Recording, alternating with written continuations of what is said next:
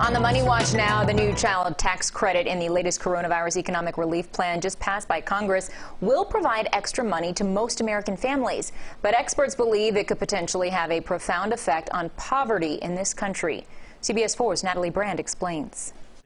Yeah, she just turned 1 today. Isabel Sierra and her husband have 4 children and have struggled to make ends meet during the pandemic. Yeah, it's very hard.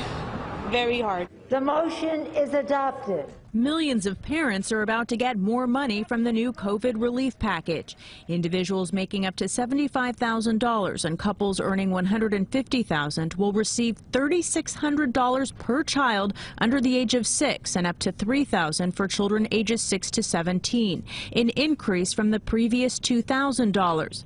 There's also a unique change for parents like Sierra. She previously did not make enough to receive a child tax credit. I didn't qualify. The new benefit does not require parents have a job or earn a minimum income. It's the biggest single action toward reducing poverty that's been taken in a long time. Elaine Mogg from the Urban Institute is among the experts who believe the new money could help lift at least 4 million children out of poverty.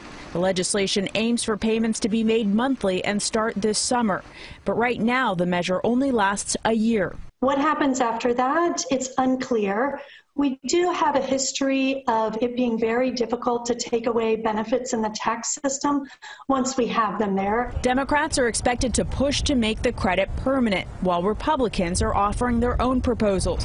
The payments could add up to more than $13,000 for Sierra on top of the new stimulus check. It'll help out a lot. Get them clothes, get them whatever they need, save money for the future. She says it could also help her afford child care so she can work more. Natalie Brand, CBS News, Washington.